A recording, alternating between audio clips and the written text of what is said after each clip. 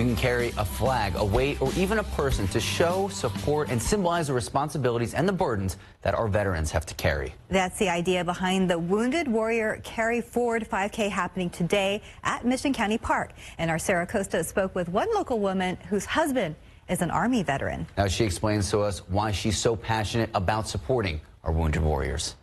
Tracy Uribe runs more than 20 miles a week with 60 pounds on her back in combat boots. She says she doesn't do it for recognition, but as an attempt to walk in the shoes of her husband. He's an Army veteran who suffers from post-traumatic stress disorder. She says she hopes the community can come together to support so many like her husband that put everything on the line to protect our country.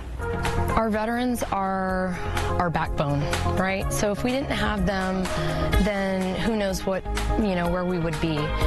It's extremely important because as a community, I feel like we can do a better job of supporting the mission of the military. If we can just get together as a community and be better about supporting our soldiers, both past, present, and future, I think that as a whole, our military will feel appreciated and will feel like, these both internal and external wounds were worth every moment.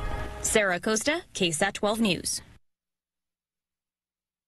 And one way to show support, like Tracy, is by participating in the Carry Forward 5K happening today. It's happening at Mission County Park at 7:30 this morning. And the money raised will support the nonprofit Wounded Warriors. To find the details of the event, you can head to our website at KSAT.com.